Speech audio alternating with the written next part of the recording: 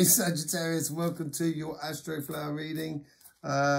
This is going to be a reading for the week, the 13th through to the 20th. We're going to do it in two parts because what I'd like to do, allow the Astroflower to sort of give a bit of clarification on the cards, and that's going to be in part one. So that's going to be concerned with your elements and your qualities and stuff like that.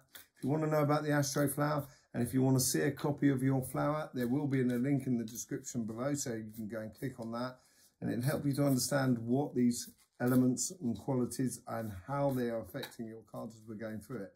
There will be a second part to this video, which will be coming up probably a day later after this one comes out, and that's where we're going to be clarifying with the little travel pack. Okay, so let's see what's going on with you in this coming week.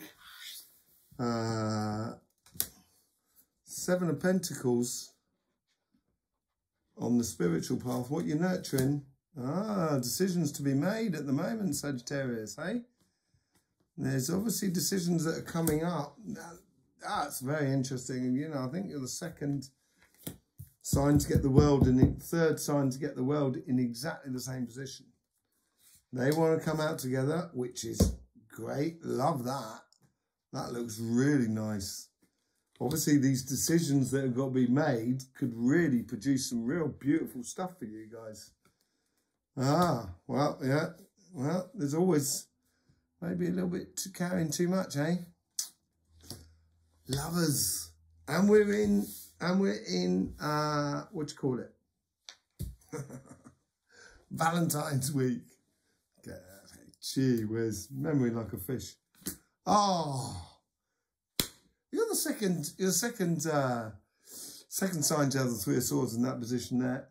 Wondering that's from. I think that's from carrying too much. And the Knight of Wands in the middle. And looking overall, let's just see. Let's see what's going on here. Give ourselves a bit of space, I think. So this is petals 1, 2, 3, 4, 5, 6, 7, 8, 9, 10. Okay? Spiritual universe influence on your karmic path, your karmic paths. Your guides' influence on your karmic path. Your guides' influence upon your good selves. That conversation with those within. This is a bit of your here and now of how you're interacting with the outside world. And this is what's inside you that wants to come out. Okay? So, yeah, on the spiritual sort of front, you have the Seven of Pentacles. Nurturing. At the base of your petals, you have the air and water. And this is an earth sign, of course, because you can see all the things underneath. What you're missing here is the passion. And that is coming in from above with your own fire. Here is sort of giving you clarity of thought, of nurturing the ideas of emotions. That's what it's all about. It's nurturing the universe is trying to give you, sorry, wrong camera. The universe is trying to give you, it's trying to sort of say to you, see that little thought there that just came in about one situation, a person, or how you feel about life? How's your emotions according to what you do in your pastimes and stuff like that? Now let that grow and see how it fits with your emotions. And, you know, you might turn around and sort of say, you know, I like cooking. Should I go on a cooking weekend? And, you know, it's that idea that you like cooking. It's starting from that premise there. If you do that, you could build up a lot of passion. And what your guides up here are trying to tell you is sort of saying, if you do that and you follow that path there, that's, you know, we'll read this in several ways, but this could be for quite a few of you. You know, you'll realise that you're actually carrying too much. You may not be able to go as fast as you want to go. And I think that may cause you a bit of heartache because it's obviously decisions to be made. And your karmic path down here, you're supposed to be making decisions. You're supposed to be investing in things that give you good returns in an emotional or spiritual sort of sense. So it could be, because you've got 2 earth cards at the base here, and they're both to do with money and stuff like that, usually that sort of thing, material sort of world. But it's on your spiritual front. So it's basically, what are you doing spiritually, you know, that actually gives you a sense of reward in your physical life. So let's just say you're said to yourself, I'm going to be positive about everything, and I'm going to try and push that law of attraction sort of idea. And you push it, and it's now sort of saying, you know, what are the returns? What's working and what's not working? And that is what that 10 of Wands is all about. You've gone through that journey. You're coming to the end of that journey, and it's now time to release your burdens of what you've been carrying through all of that understanding, so you can lighten your load. And the only reason we lighten our load, don't be fooled, the only reason we lighten our load is so we can refill it up. You know what I mean? We only empty that donkey in order to recharge it, you know? So let's be honest with ourselves. And it's possible for you to sort of move on. Now, this could be for others, right? Because you've got that fixed on that card there, on your flower, you've got fixed air and fixed water. So it's very defined. Sorry, wrong camera again. It's very defined about your ideas and your emotions. This is, you know, nurturing that thought and defining it. That is what you should be doing this week. Being conscious of the thoughts you have, not necessarily acting upon it, but certainly defining them and defining what is good and what is bad for you. Okay? Your guides are bringing in that fire, your fire. Yeah, Ace of Wands, really happy, explosive, innocent, fun sort of ideas. Starting that journey of discovery. It's like a kid at Christmas, yeah? But also you have the Four of Wands, which is very stable, something. It's about celebration. They're celebrating on that. So, you know, some people equate it with marriage and stuff like that. So it might be a case of ideas coming in which may affect your marriage, your couple, or something like that. It might be for some of you. And that might be releasing of the burden, you know, which could cause you that heartache. So it could be for some of you that you're throwing in the towel, you know, or the pair of you are throwing in the towel. It could be a case of, with that passion and new love, or someone you meet that you kind of go, oh, I would just love to be with them. They would be a great partner for me. You know, that's what you could be saying to yourself. But as you step into that arena, you're going to realise you're carrying a bit too much weight. And you're carrying a bit too much, yeah, sort of baggage. And if you're carrying a bit too much baggage, you might miss the opportunity and it might cause you heartache. So I think the most important card on this spiritual side is really the Ten of Wands. It'd be interesting to see what the cards come up with on that. Because this is petal 5. This is where your guides are trying to orchestrate your karmic path around you. And at the top there, you've got that fixed air that goes out there and your mutable fire that goes around it. At the base of it, you've got mutable water and fixed air. So then you get that double fixed air that goes like that, which creates that mental protection that, you know, that Sagittarius can very well have in emotional relationships, you know. And I think that there's a lot of socializing going on there, I think. And it's realizing that I can't really be free and socialize freely because I'm carrying too much. And that could be that mental side which is blocking you a bit. And sometimes the reason it blocks is because our expectations are just too much. We're expecting too much out of a situation. We stick up too many barriers or boundaries for people to cross over to get to you. And I think that fire is going to, it's going to consume, and it's going to, after that, you have, you have fixed earth, fixed water, that goes round you like that. And that's protecting your inner being emotionally. But it doesn't seem to want to be protected anymore. You want to get out there. You want to get involved. And I think this is more disappointment in yourself than anything else. It could be splitting up a couple and stuff like that.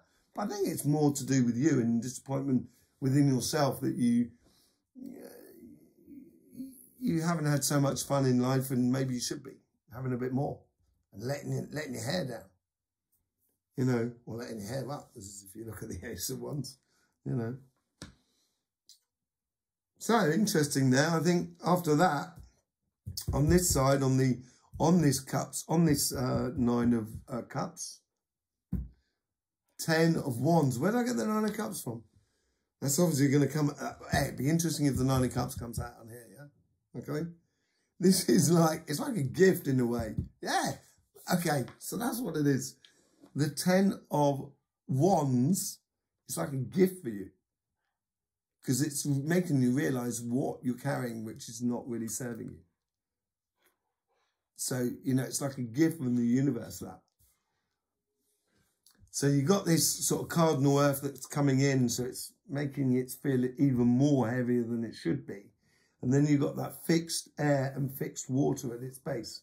So cardinal earth that goes over the top, your fire there, which is a constant passion. And at the surface, Sagittarius are usually very, very, very sort of passionate constantly on the surface, always on the go and stuff like that. But at the base, it's not the case. You've got a lot more water and a lot more air. In fact, in these 3 petals, that's all you have. So you think a lot, Sagittarius. You really do think a lot. And maybe that overthinking has created that sort of baggage that you don't need anymore. So you got to free yourself up and allow your inner being out to come and play.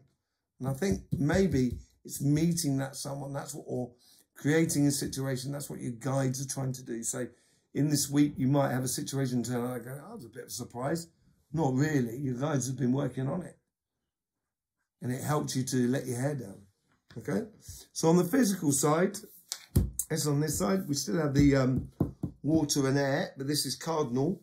The air is coming out of you, so that all of those ideas that you really do enjoy and you really do invigorate you, Sagittarius.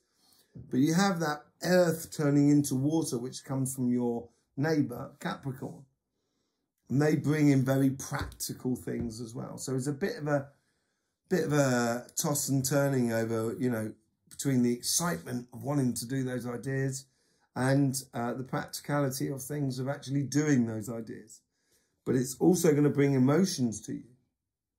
And those emotions with that fixed cardinal water at the base will really you get that momentum of that anti-clockwise direction, which is inspiring and goes up. And that's why you are normally emotionally and mentally inspiring to yourself, and allow yourself to be that mental and emotional inspiration of that world, that new journey. On the outside, you have the petal 4, you have mutable air, which is you, and mutable earth. So it is marrying air and earth, which don't really mix. So, the universe is trying to help you marry both ends. And it's making that decisions to marry both ends so you can let go of that baggage that you've been carrying. If you do, you can start that journey, which is, you know, the world is the end of a journey, but if it's the end of something, it's the start of something else. And it's the start of something else is actually working with other people with that Three of Pentacles. You've got quality work within you.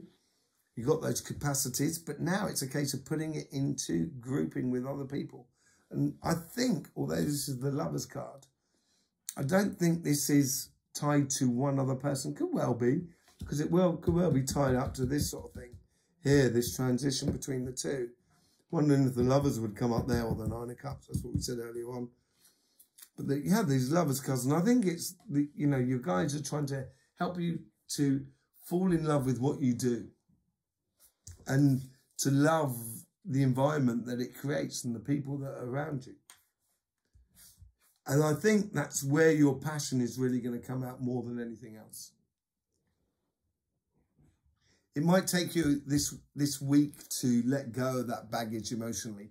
And then in week between the 20th of February to the 27th, that's when you can let go of that Three of Hearts and sort of say goodbye to an old situation or an old way of living or whatever. And you can move on to something that's a lot more enjoyable. But it's going to, on the emotional side, it's going to take a bit of work. But on the physical side, this is where you're going to let your hair down. And I think this coming from this side, because you've got that fire on the outside there, and then you've got that water that sort of that comes round you like that, but that air as well, it's sucking that passion into on your spiritual side, which is igniting that Knight of Wands in the middle of you, which is helping you to get in touch with the universe and your guides, so they actually create a situation which pulls you completely in this direction here. Yeah? Shall we cheat a bit, shall we? And just see what this is pulling in this direction. This is a real gamble. Do you want to gamble? If you don't, turn off now. Yeah? If you do want to gamble, let's do it, okay? Let's see what comes out for you in the following week after this, if this is putting it all through. Judgment, the liberation of yourself, the ascension of yourself from the physical to the spiritual, the unifying of the body, mind and soul, exactly what's coming out of what the universe is trying to encourage you to do. Lovely, lovely, nice. Like it, like it. So there you go. Next week, if you keep your eye on Cymatic TV, we will give you regular updates on how the energy is coming in from the sun and from the planets, and see how it affects your elements and your qualities in this reading. So you can actually judge that passion coming in from the outside and keep it ahead of the curve, as it were. Okay? But if not, don't forget, there will be part 2 of this, and it will be pinned somewhere down below. We will see you soon. Don't forget to subscribe, click that bell and all that. And don't forget, last of all, it should be fun. So please do enjoy.